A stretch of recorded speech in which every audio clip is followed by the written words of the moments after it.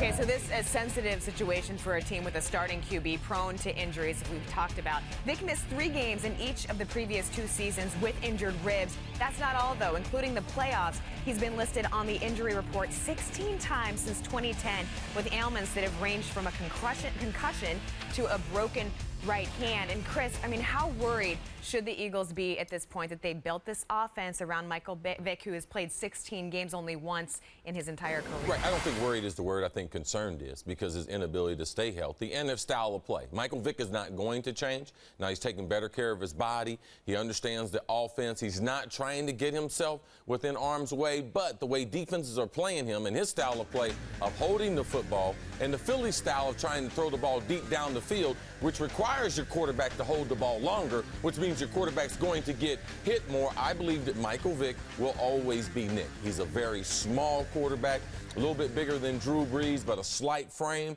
and he's going to get hit every week, and eventually keep getting hit, you're going to get hurt. So is that okay then for this team? Well, that's what they've decided to do. They gave him the 6-year contract. They're stuck with him in the second year of that. That's the style of play which they've adopted. Andy Reid, they're going to have to win with that. How many games do you expect Vick to start as well as finish this season?